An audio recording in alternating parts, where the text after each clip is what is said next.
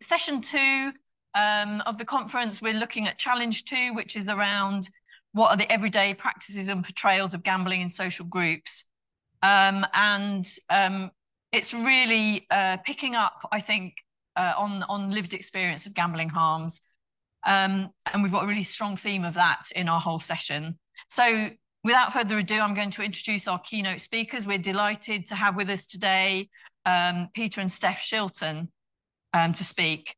Now, Steph and Peter are established as really prominent campaigners in the gambling harm domain, and their work is recognised both nationally and internationally. They have a huge wealth of experience between them, both in public service, healthcare, and the sporting industry. And Steph has spent 20 years as a professional NHS manager, and she's got really extensive knowledge within the healthcare sector in the UK. And I'm sure Peter doesn't need any introduction. Peter Shilton, OBE, is a former professional footballer who played as goalkeeper and is still the England national team's most capped player. And he also holds 2 world records, so it's fantastic to have you both with us today. Peter has lived with a gambling addiction for his entire adult life. And with the help of Steph, he's managed to stop gambling. And the couple have since been working to raise awareness of gambling harms for addicts and their loved ones. And they've recently published a book about their experience called Saved, Overcoming a 45-Year Gambling Addiction, which tells their story. Steph is also a qualified therapist, and she's actively supporting affected others. So really delighted to have you both here today. Peter's going to speak first, and then we're going to hear from Steph. So thank you very much. Good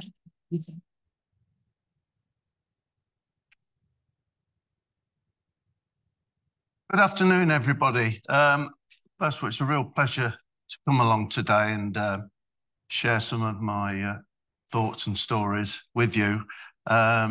Such a great cause, really, to prevent gambling harm, and there's more out there than I think people realise. Obviously, I'm going to have to use my glasses because last time I got up to speak was at Westminster, and I said to Steph, I don't need any notes, I'll be all right. I do some after dinner speaking, and I think I ran over time a little bit. So I've got my orders today to read from a few notes, so hope you don't mind. And also, I've got to obviously use my glasses, which is not a good look for a goalkeeper, for obvious reasons. You would get a few comments, wouldn't you, every time I wear glasses. So first of all, yeah, it's 8.5 years ago, with the help of my wife, Steph, obviously, as you heard, I made the best decision to end my gambling addiction of 45 years and beat the bookies, is what Steph said. Beat the bookies. That's what we want to do. No more was I going to give my time and money to them. I was going to put an end to the secrecy that ruled my life. And of course, that's the big thing about a gambler. And stop me doing so many other more important things. I kept it a secret because of my famous football profession. But I think gamblers do anyway. They don't want people to know, only when they win. And because of that, money was always coming in, which fuels gambling. That's what the gamblers want. Football was not only my job, but gave me a release by the way of the physical work I did, and of course, playing. I looked on gambling as a hobby. I did it in my spare time between matches. Eventually, over the years, my gambling quickly turned into addiction, and even more so after I finished my football career, when obviously things changed a little bit. It was not until I stopped did I realise how much I was addicted and reliant on it, which I think obviously addicts realise as soon as they stop. Steph was my rock and made me see the woods from the trees. She was so supportive in my recovery, saying I was ill. I think that's a very important word, which did help me to come to terms with what I was doing, because guilt is enormous when you actually realise that you are an addict. Since I started the gambling industry has changed so much, from small independent bookmakers to 3 big high street firms at the time, many years ago, called Coral Ladbrokes and William Hill. It was a totally different industry at that time. You went into a shop or placed the bet on the phone, listening to the commentary, and had a credit limit at the time. How times have changed. Since 2005 and the gambling reforms under Tony Blair, the gambling industry has grown so much, with the internet producing so many new betting companies and an amazing increase in new gambling products. Every company is making increasingly massive money from the pockets of punters and the increasing number of addicts who are said to be the main source of profit. And we found that a big thing, that a very small percentage of gamblers, addicts, do produce most of the profits. Why did I make my addiction public? It was when I heard about how many young people had committed suicide. I spoke to the Riches at Gambling with Lives and got the information from them. The main reason being they had lost everything and never thought they could stop. And I wanted to say to them, look at me, I can stop, even at my age, and with help, you can as well.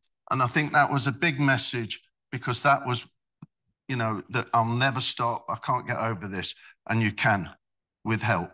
And there's more and more help out there now coming along.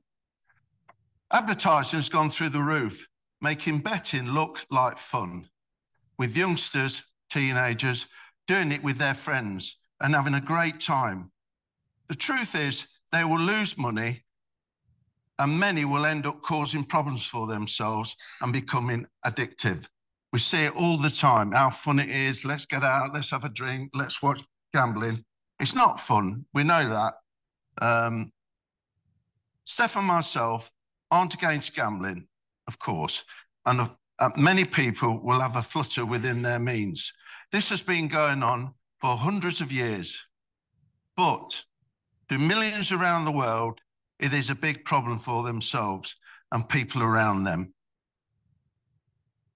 In my gambling days, horse racing was the #1 betting product. Now it has changed to football. Punters being able to bet on anything going on in the match. First corner, first throw in, you name it, first tackle.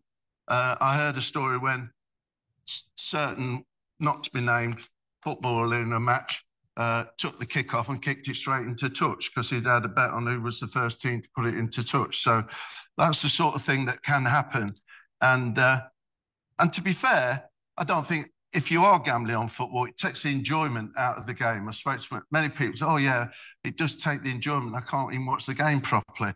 So that's the side effects. Football has had an unhealthy relationship with gambling, with so much advertising at grounds and on match day TV. Football is a family sport, and that's why gambling companies target it.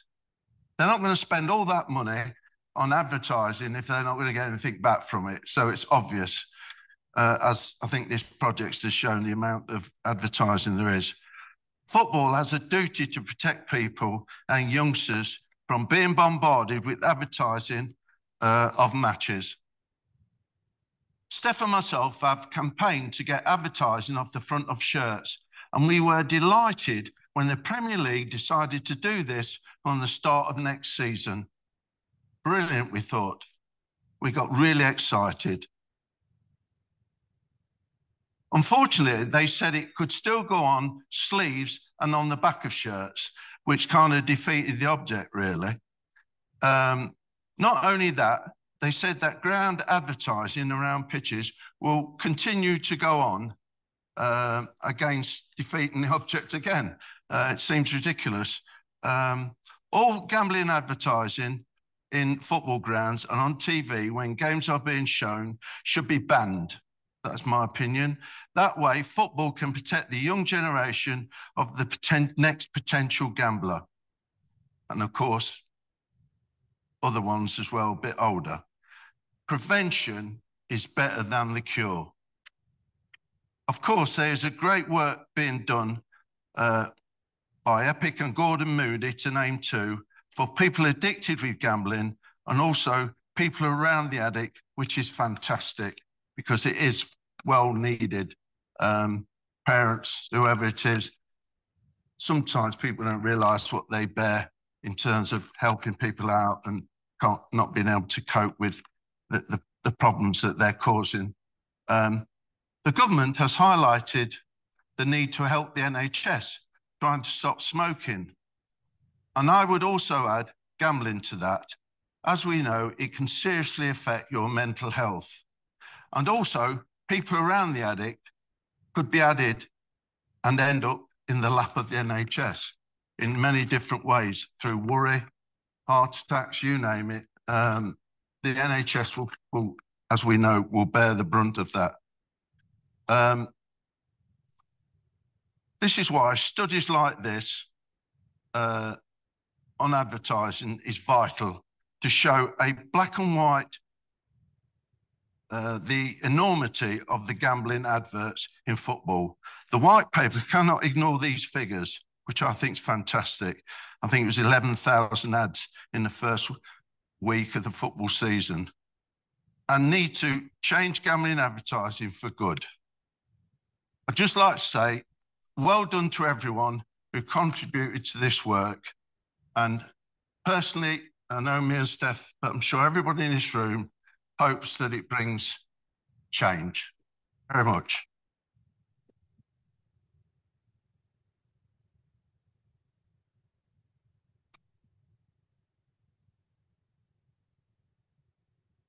I'm the same. I've written my speech out because it's such an important speech that I don't want to miss anything.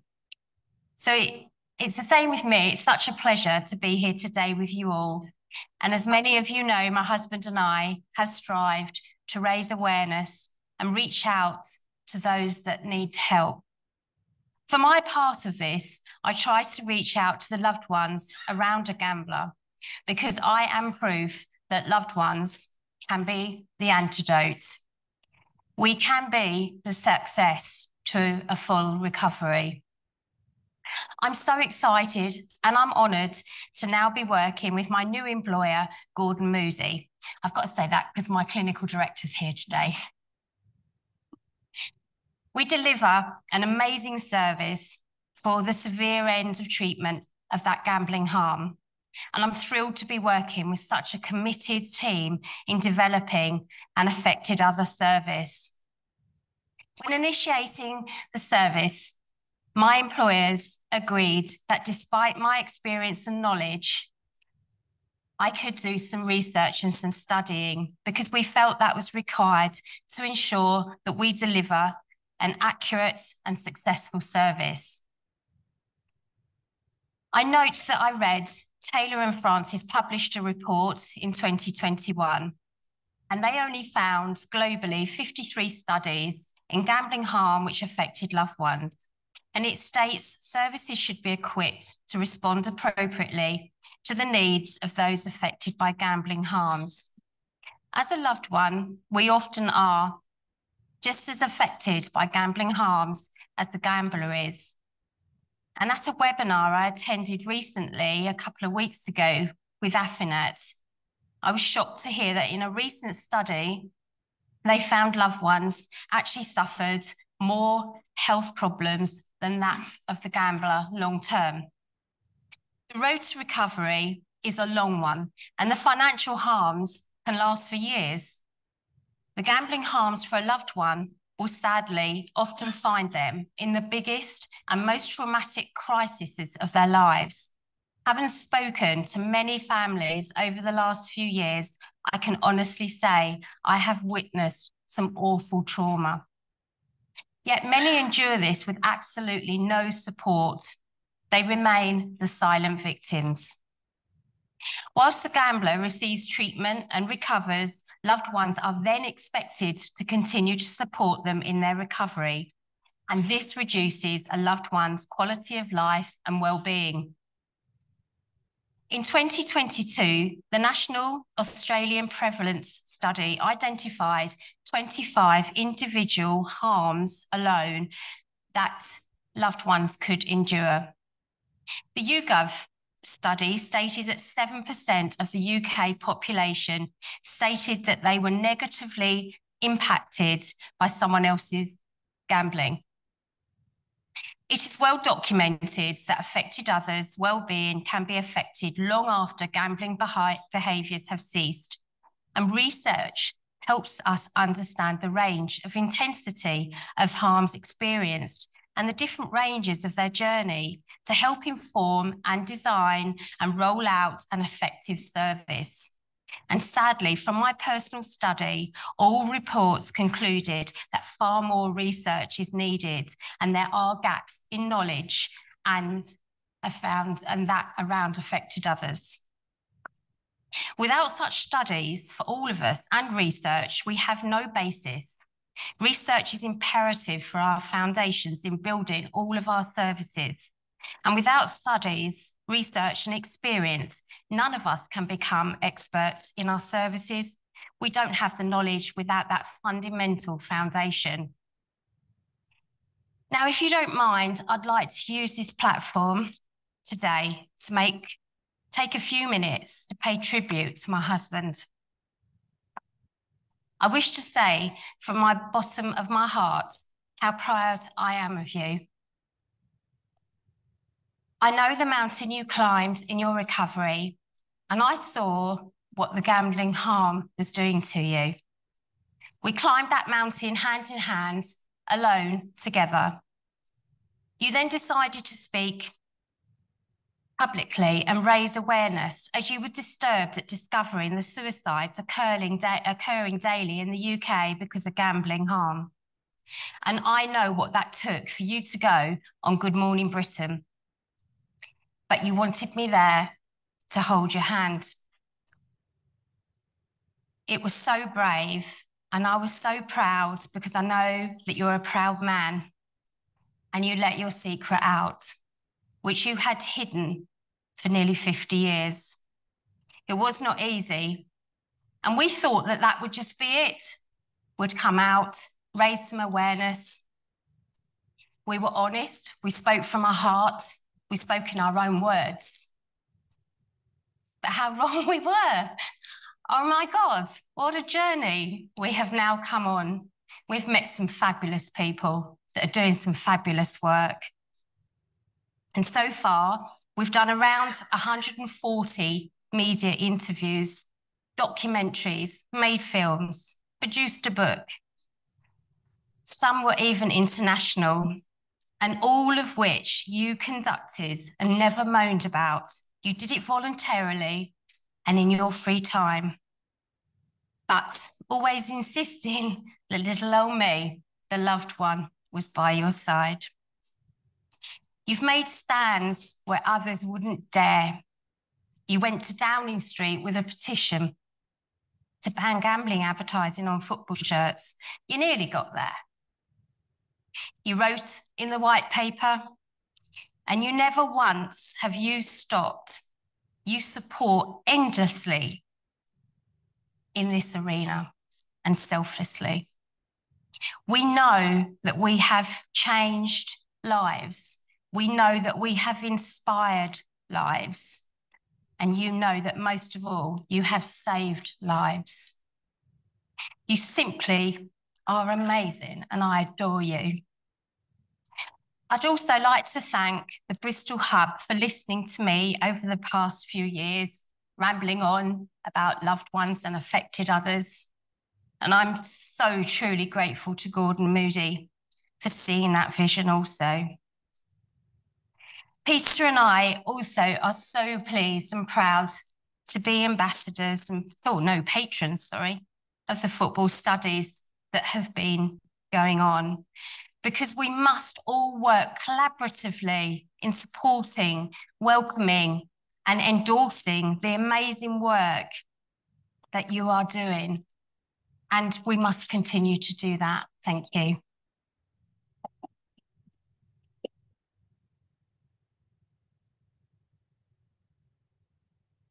Thank you so much to Steph and Peter for sharing their story with us today. It's really, I think you'll agree, so powerful. Now we're going to have another panel session, and Steph and Peter will join us at the end of the panel session for questions and answers. But I would like to invite up our four fantastic panel members. So first of all, we've got Tobias Heyer from the University of Bremen. Tobias, we got then we have Sam Kerwin from the University of Bristol, Liz Riley from Bet No More, and Wendy Knight from the Gambling Lived Experience Network.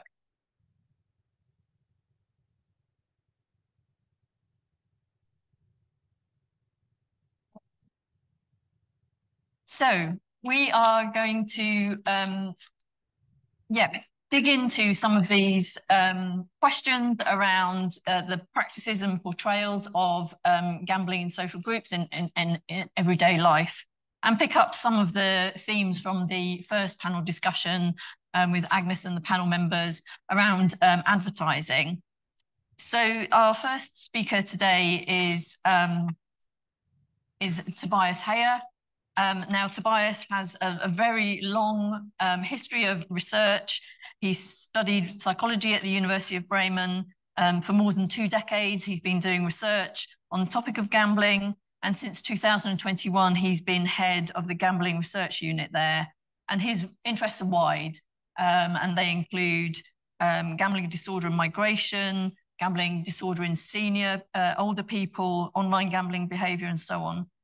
Tobias is going to talk to us today about... Sorry, I've lost my place. Tobias is going to talk to us today about sports betting advertising and how sports betting is portrayed in the media and what impact specifically that has. I'm going to hand over, Tobias has got some slides as well to accompany, so I'm going to hand over to Tobias. Thanks a lot. Thanks a lot for the invitation, Agnes. We're really proud to be here as a German. I think 3 Germans are in this room. I'm the only one who's still working in Germany. So 20, and thanks a lot for making me old. Yeah, I'm doing gambling research and solely gambling research for 24 years now in Germany. So I can tell a lot about gambling industry and the influence of the gambling industry, but that's another topic. Congratulations for having the Gambling Hub, for getting the funding, and I appreciate the research agenda being interdisciplinary and having that public health perspective. Congratulations on that one. These are 2 out of being a member of the advisory board as well. Let me start with a personal story, and I have to look at Peter Shilton. Germany, England, that is this rivalry, you know, in terms of football. And in former times, it was quite easy. Germany was winning against England, at least after the penalty shootout. Remember the 90s when you were in the goal, Germany was winning. The times has changed, and now Germany is not as good anymore, always going out in the pre-rounds in the World Championships. So I'm brave to be here as a German talking about sports and sports betting. I consider myself as brave. Okay, let's turn to the topic. Fun. Passion, competition, emotion, will, cheering, money. These are associations, in my point of view, with sports, with sporting events. But these are also associations with sports betting marketing. If you see the adverts, it is exactly what the industry tries to sell. Emotions, will, competitions. But the bad, dark side of gambling disorder, and all the negative effects are obviously not presented when marketing sports betting. So to put it in another way, is sports betting another form of sport? The answer is obviously no. It's a completely different activity, and risk activity, an activity where there is a high addictive potential, at least for some gambling forms. And if you see, and if you do the advertising, I can talk the entire day about the themes that are presenting to advertising, but there's one topic, at least two topics are most important in my point of view. The first one is the overemphasis of the skill perspective. You see the gambling and sports betting adverts always, there is this subtle message you can make money out of. If you have the knowledge, if you have the skills, if you just inform yourself about sports betting, about sports and so on. And this is exactly what panel 1 was talking about, that fosters the illusion of control, cognitive bias. When I'm working with young people, they always say, well, I have the knowledge, I have a sure bet, I place my bet on that team and I will make money out. So this is that cognitive bias, which is a really important point in the development and maintenance of problem gambling behavior.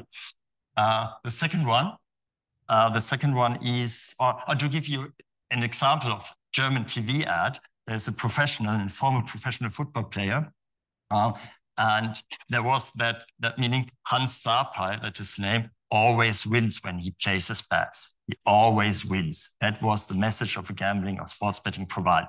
And that is obviously not the truth. That is not reality. And there's another one by Internet, and the slogan, I was sitting at my couch with Corona, I was sick and watching television as you have done in your research recently here at the University of Bristol. And there was that saying, sports betting is our sport. And that is completely wrong. It's a completely wrong message. And I think that should be forbidden, these messages. So the second one is that the presentation of sports betting is a low risk, risk-free activity. There are some signs of gambling can be addictive, but that's it. It's always the positive sides, obviously, of sports betting that is presented. When you see the adverts, you see cheering people, community, they're setting social norms, the fans that are cheering, not cheering because their team is winning, but because they are making money out of their bets. And there you set social norms, and it's even more complicated when some former professionals are celebrities and are the testimonials of sports betting operators. For example, you may know him, Oliver Kahn, the former national goalkeeper of Germany. He was a testimonial of Tipico, and the main slogan was, your bet is in safe hands, meaning that Tipico is legal, a safe, a good operator. It's also a myth, because legal means not that it has nothing to do with player protection. There can be legal operators, but they don't stick to the rules. Yeah, to be just very clear, legal good, illegal bad. That is not a true story in my point of view. And safe bet means also, yeah, you can make money for sure. This is safe money you can acquire here when you're placing bets with Tipico. So that is the second theme. And when you see that sports betting advertising is embedded in sports, and if you see remember the associations with sports, it's a health, fostering activity, and so on. And these are the attributes which are then associated with sports betting as well. Congratulations to the industry, but sports betting is not a sport. To be very clear about that one. And in Germany, we have relatively vivid rap scene. Rap songs are quite popular among certain subgroups, and you cannot imagine how many rap songs, the themes of rap songs is gambling and sports betting. And then you think about who is in that rap scene, young, male, migration background. And then you have the risk groups of gambling addiction. So that is also an issue. And then you have the enormous imbalance between the money the provider put on activities on advertisement, and you, in Germany at least, you don't have the money for prevention methods. So in every German conference, I always say, take the money the providers have for gambling advertising and put that money into prevention activities, the same amount, so that you have the balance between both sides. So Then you have the effects of gambling advertising. Just a short summary of panel 1. Gambling advertising works, for sure. The aim of advertising is just to attract new customers and to retain frequent and excessive gamblers. It shapes attitudes. Minors are affected by advertising in particular, and this is critical for gambling addicts when they see advertisement. There's this craving thing, and they want to put further bets. So, in my point of view, we have enough arguments to restrict or even ban gambling advertising. We don't need, gambling providers always say, but we don't have that study, that longitudinal study where you can prove that a gambling advertisement exposure is a causal risk factor for the maintenance or development of gambling-related problems. In my point of view, we don't need this study. It's nice to have. It would be nice to have, but there are enough arguments already to ban or to restrict gambling advertising. To sum up, in my point of view, sports betting obviously needs the sports. Without sports, no sports betting. But whether sports also need sports betting and it's aggressive marketing, it is at least doubtful from a public health perspective. Thanks a lot.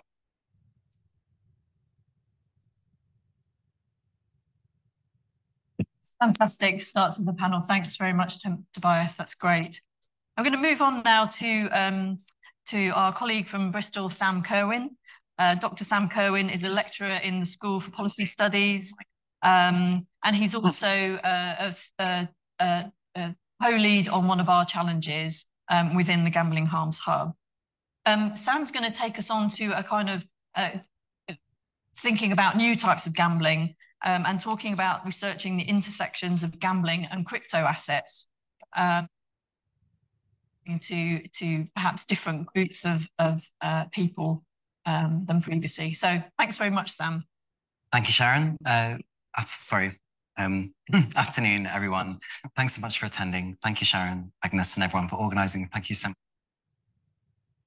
Really moving keynotes. Just to say, actually, my background is in doing research with and on the debt advice sector, and I've long been, really interested and invested in how gambling harms are dealt with within the debt advice sector, and that's something I'd be really happy to talk to anyone about. But as Sharon has said, actually, what I'm going to talk about here is this intersection, or something slightly different, really, the intersection of gambling and trading in crypto assets. So it's a slightly unusual title. Which is I'm actually doing this project with colleagues who in mathematics and engineering, who have a much more quantitative approach, and that focus on, can't actually see it, but the focus on transients was they're seeking to use some of the quantitative data we have to build a model of gambling practices. And my mathematical colleague was saying it's very important that you think of the future in terms of kind of transience and potentiality. And we were thinking about the resonance with gambling as a practice. But just say a bit more about hope. Like, one of the things that I'm interested in this study, in the qualitative study, with kind of people engaged in consumer crypto trading, are the forms of hope that draw them into that sector in the first place, and then shape their trajectory in crypto trading. The context for something. The context for this study, as you may know, is that in May, I've put a mistake here, it should say Treasury Committee, not Select Committee. But there was a recommendation from a Treasury Committee that trading in, and I'll use the quotes, consumer trading in unbacked crypto to be regulated as gambling. Unbacked obviously being a key term here, that the proposition being that we're talking about zero-sum investments where you are risking all of your investments, and therefore is closer to gambling than regular financial practice and financial investment. So that recommendation has proved to be a context for this study. What I'd like, and the Treasury Committee heard evidence on the significant harms in this area. The kind of continuity between this study and other things we've heard about is that, as you will know, there's a real continuity between gambling advertising and crypto advertising in sports, particularly in football and online. You know, crypto asset trading platforms in those spaces, well, it's extremely prevalent. And the committee itself heard, you know, the significant evidence of harms in this area of people losing, you know, savings, and of the kind of addictive patterns into which people are drawn in crypto asset trading.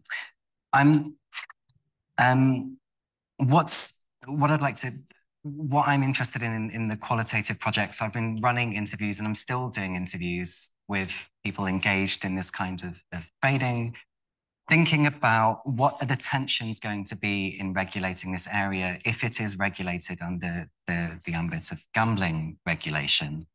What might some of the tensions in that regulation be, and what kind of regulations should we be looking for if we want to minimize harm in this area? So I've got my statement about the project is funded by Bristol Hub for the Gambling Harms. I'm actually working on this project and a project that we're going to be talking about in the afternoon as well on betting shops. Two things I'd raise. First of all, that you see very prominently the similarity with gambling practices, particularly, you know, in terms of the addictive nature of how the platforms are experienced and sold, how people are drawn into them in periods of intense activity. And certainly all of my participants emphasized very heavily the need for much greater education, particularly for young people, of the types of risks that they are in, you know, the types of risks that they are taking on when engaging in crypto trading. But the other point I would raise is that several of the participants were at the same time, you know, were kind of slightly antagonistic when it came to the proposition of bringing this under gambling regulation. But the reason that they saw that as a way of taking, you know, of denigrating it or taking away the specific forms of financial practice that they saw crypto investment to be. And I think one of the things as we move forward in thinking about how to regulate this with the recognition that it does need to be regulated with the significant harms, particularly when people are losing significant amounts of money and being drawn into it under false pretenses, we have to think about actually crypto trading as a specific form of financial practice that is related to gambling, but potentially not exactly the same. And this is what I'd really like to talk to people about today. My final two slides, the other side of our project has been looking at quantitative data drawn from a decentralized gambling platform, and thinking about how we can use the available data from crypto-backed casinos to think about modeling gambling patterns and to think about modeling intervention into problem gambling and reducing gambling harm. So I've got two slides from this project, or two charts. And it's indicative, really. These are more descriptive, but what we're seeking to do is to build a model for modeling issues such as when might someone return to gambling after a period away, and what is it that shapes, you know, periods of intense gambling activity as opposed to periods of removal from gambling activity, and thinking about how we can use this data to actually enable interventions that will assist people in minimizing harms and stepping away from gambling. So this is a modeling of I can't actually see, so I don't want to get it wrong, but the when it is that someone has the day of heaviest spend, thank you, of heaviest spend having signed up for the platform. And we can see that for the vast majority of people, it's in the initial period. And the second thing we're trying to do is to model periods of win chasing and loss chasing, and thinking about how we can model that to maybe have a preventative model or a predictive model of when someone is going to engage in a period of win chasing or loss chasing. So these are both ongoing projects. They're things we're trying to do, and I'd love to chat about them. Thank you so much.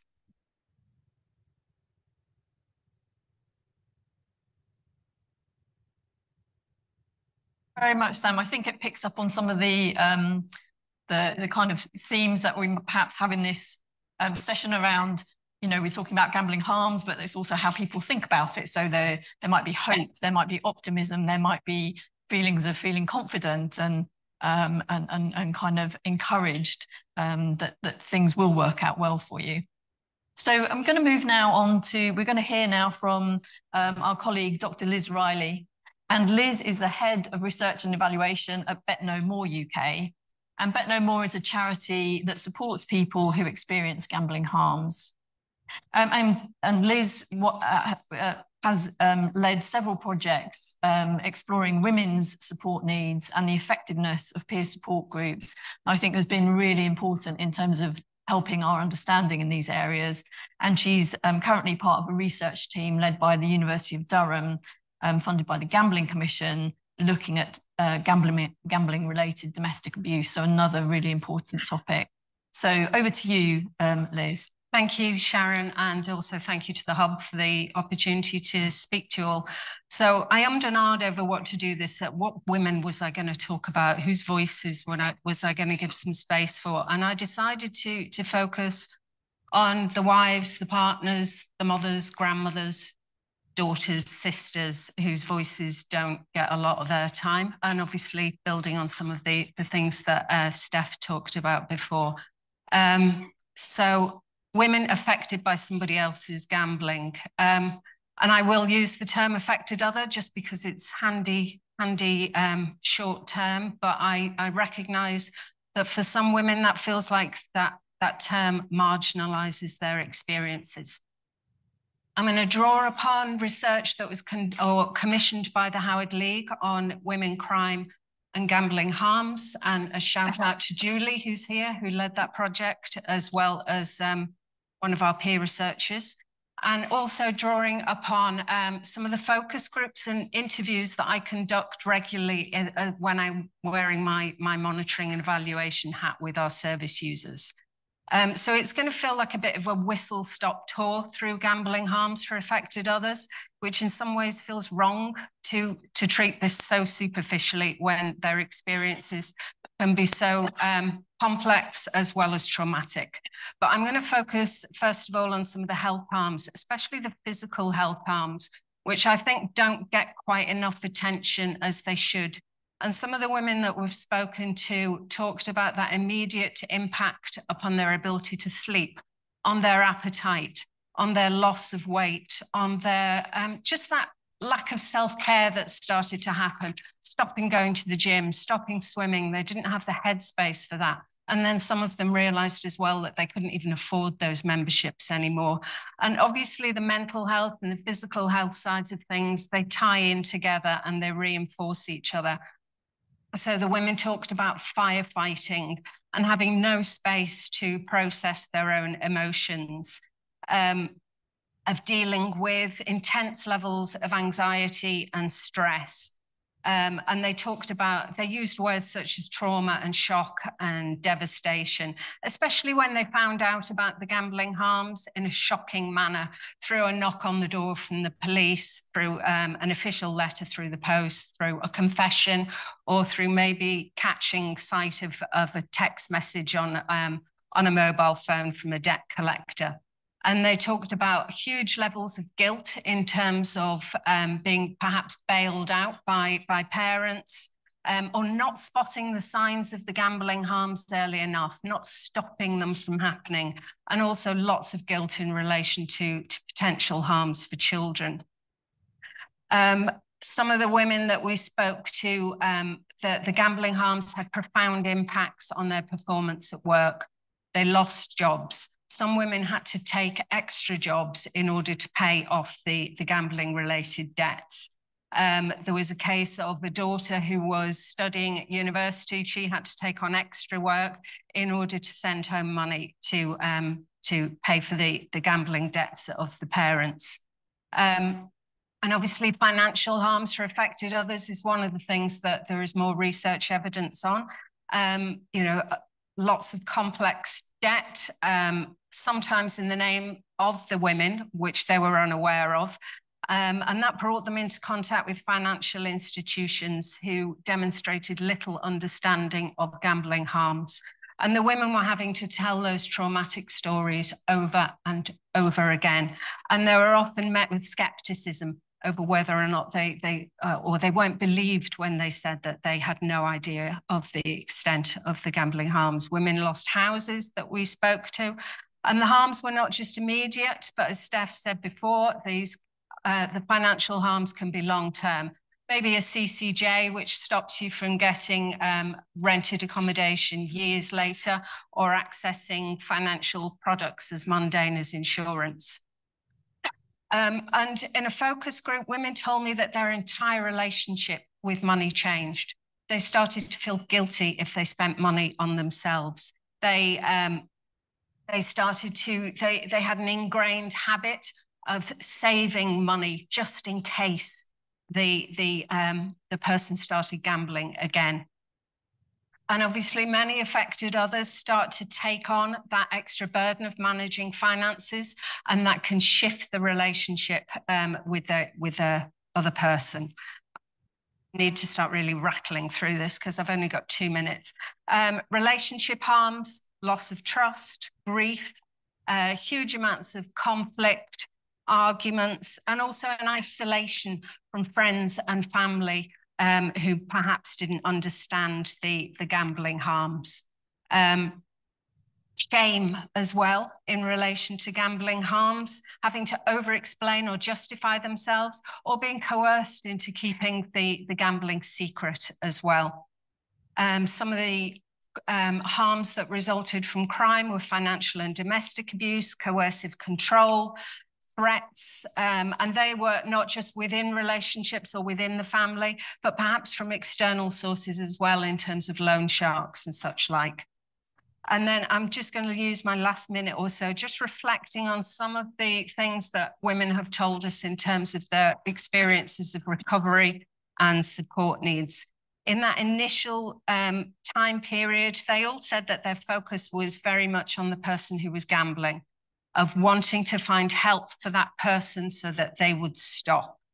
And when support agencies offered them support and suggested that they may need support, they were actually quite dismissive of that at first.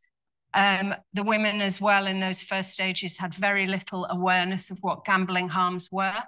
One woman told me that she Googled, "Is gambling an addiction?" because she needed some way to get hold of what she was facing. Support services almost needed to give the women permission to begin to focus back on themselves in time, to rediscover who they were because they had totally lost sight of it. And importantly, to really begin to just strategies to rebuild trust within that family domestic setting. Right, my time is up, so I'm going to stop and also apologize for the superficiality of the presentation. Thank you.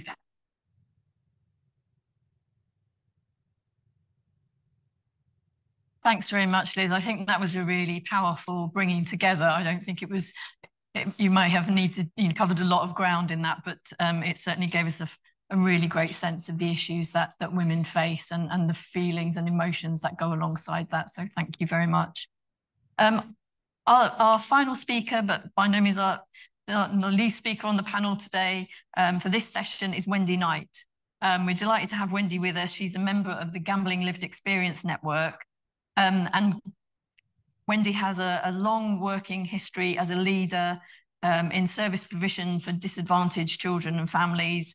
And she's been a really pivotal player in the Shorester Children's Centre movement, which is fantastic. And she's been heavily involved in contributing around her lived experience of gambling harms, on women's experience of gambling and crime and lived experience, including contributing to the Howard League for Penal Reform and their commission on crime and gambling related harms. So yeah, delighted to have you, Wendy. Please, share your thoughts with us. Thank you, Sharon. Can I ask Dr. Riley, Dr. Brown and Dr. Treblecock to stand up, please?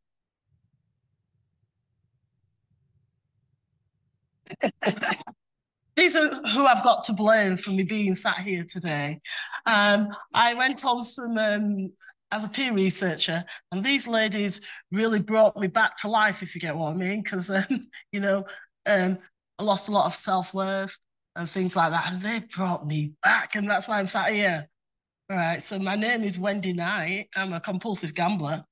But I'm also, I can't believe it, head of operations at Blaine, a gambling lived experience network. And what we want to do is amplify the voices of the lived experience. So a couple of weeks ago, I was in Parliament speaking to Caroline Harris and Sir Ian Duncan Smith, which I just said, hi, Ian. But, you know about the high stakes, the white paper.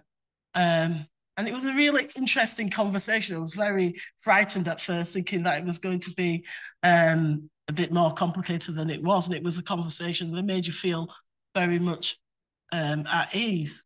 So I just want to share a poem with you just to set the context, because I don't know if the context has been set around what gambling looks like. So this is a poem. I'd like to say I wrote it, but I didn't. So it's called I Am Addiction. I am addiction. I started small, subtle ways, promising many things. I promise you enjoyment and pleasure beyond your wildest dreams. I deliver guilt and despair more horrible than your worst nightmare. I promise you power and courage. I give you feelings of powerlessness and hopelessness. I will force you to live in fear always. I promise you relief and escape from all your daily problems. I create for you greater problems than you ever imagined. I promise you many friends. I allow you only isolation. I promise happiness. I create much sorrow. I will steal from you your dignity, your families, your friends, your children, your homes, your demons, your spirit, and your life. For love, freedom, and happiness are impossible to find in my presence. So never underestimate me. I am devious and manipulating. I have no preferences as to who I pick as my victim. Rich or poor, young or old, black, white, yellow or red. I have killed men, women and children. I have no conscience. So if you have met me, always be aware, if you think you can beat me, that I will be gone from your life and all will go well again. Never forget that I will always be there, waiting in the dark shadows, just around the corner. I am very patient, and I will laugh in your face if I can lure you into my evil world on hell on earth once again. But don't let this happen to you, it says at the bottom. But that's a bit of a context of what it feels like when you're gambling and you're a gambling addict. And that's how I felt. But I do want to just set out three things that I sort of spoke to the APPG, the ministers, about the white paper. And I always are drawn back to Bob Proctor. He says, you cannot join the dots up looking forward. You can only join the dots up looking back. So I look back to my ancestors who came here on the Windrush generation. And my presentation is entitled Not Here for the Weather. They came here for the money, obviously, you know. And when they got on those boats, many of them was introduced to gambling for the first time in their lives. You know, it was very rudimentary gambling under a palm tree with some stones and things like that. But when you got onto the boats and came to England, they found gambling, many families on the boats over here. And when they docked them in Liverpool, they had no money. So they had to set up their families around the ports. And that's why you might find a lot of big black communities around the ports. And that dates back to when we came here in the Windrush generation. But we know that migration hasn't gone away. People are still coming on boats for the money and for a better life.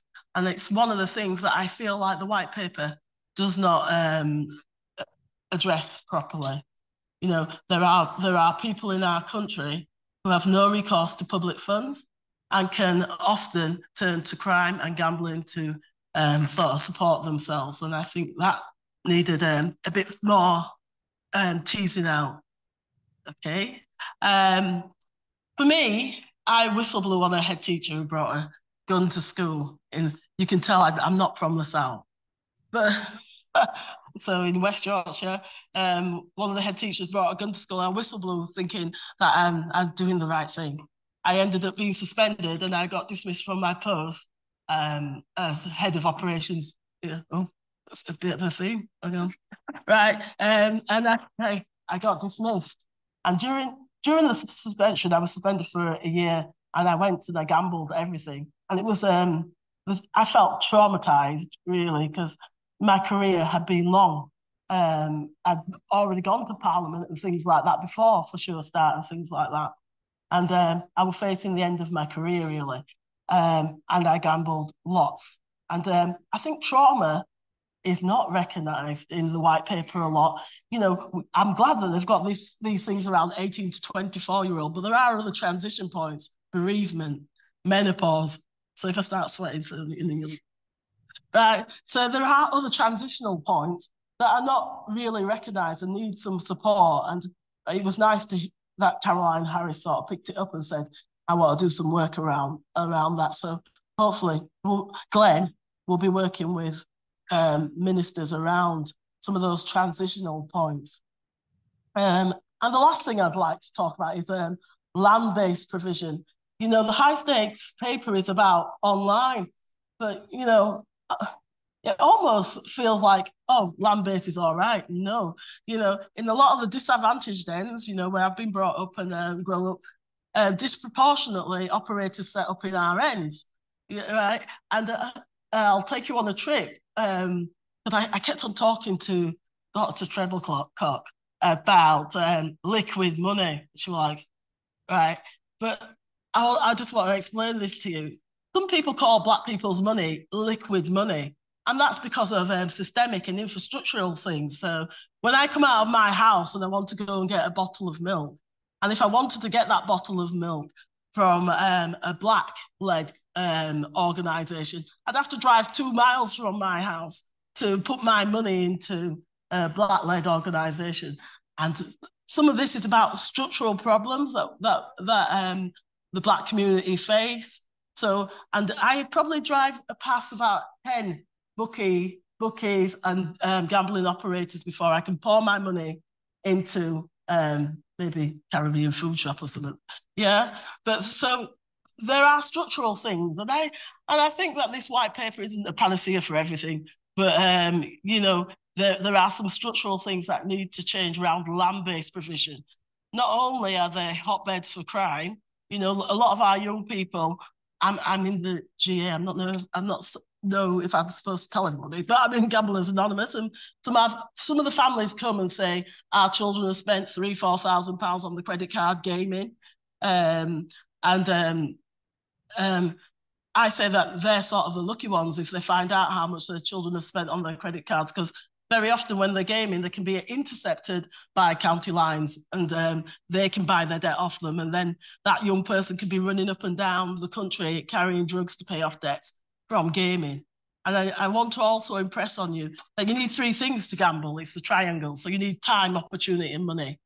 And for our young people, if we can get them to game for a long period of time, then they can be the next compulsive gamblers who need to gamble for long periods of time for the operators to get the money that they need. And oh, sorry, and that's it. Sorry, I was going to say that's it.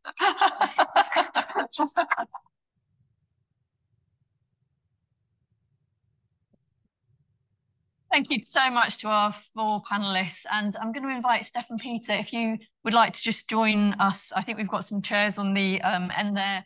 I'm going to eat into our lunchtime a little bit because we've got such fantastic panel members here.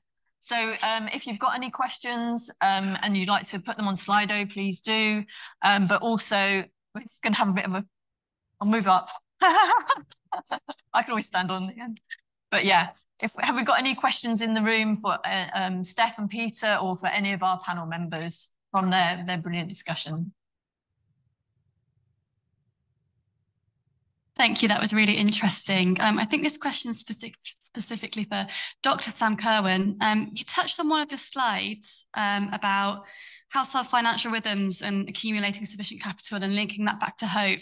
And I would be really interested in knowing how those household fluctuations do impact that, specifically maybe in crypto, but also generally in gambling, if you have any information on that, please. Yeah, absolutely. I mean, this is what's, you know, I was trying to,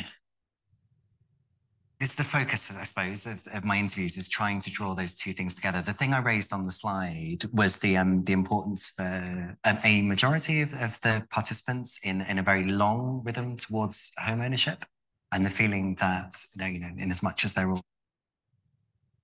renting, that there's no prospect of seeing how this current rhythm leads to acquiring enough, you know, capital to purchase a home.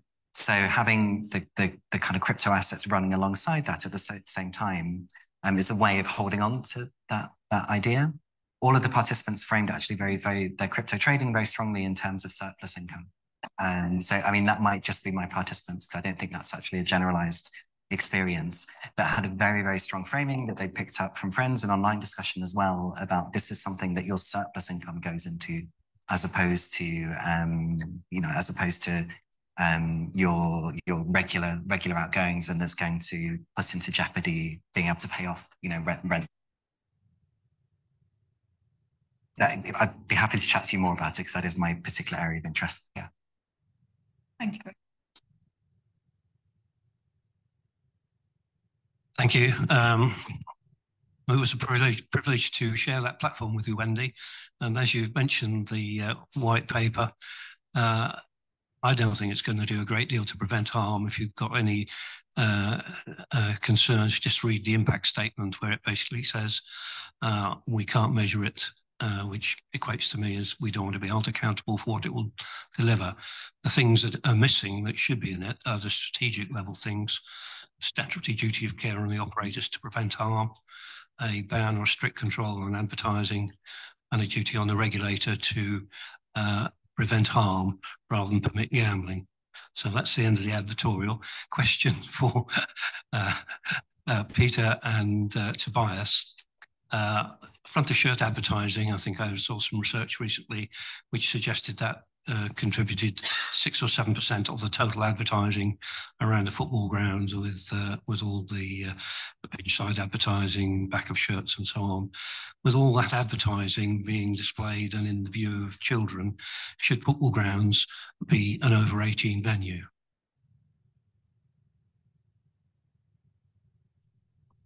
I don't think you should stop youngsters going to watch football just because of gambling advertising.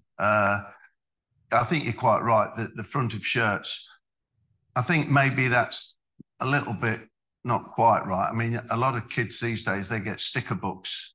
Our grandson's got one, and, you know, they've got their favourite players of each team, and they're looking at these photos, and all the time they've got gambling adverts. So it's not just on the pitch, it's the other things around that can affect others. They probably at the time don't realise it, but they're familiarised themselves with their heroes with a betting company's name on it. And I think, obviously, I'm particularly involved with football because that is the #1 betting thing at the moment. But I think, as I said in my speech, the Premier League made a token effort. You know, they should have gone all the way and said, get it off all the shirts, get it from round, because you see flashing as the game goes on, and the survey's proven, you know, the amount of advertising. And that is they wouldn't spend the money they do if it wasn't effective. That's their main source of getting to the public. So it's got to be curbed. If they want to, it's not rocket science. They want to stop gambling, especially with youngsters. You know, they've got to stop throwing it in their face every few minutes and making that out to be something that's going to solve all their problems. It's fun, you know, let's go and have a big bet. You know, to me, that's wrong.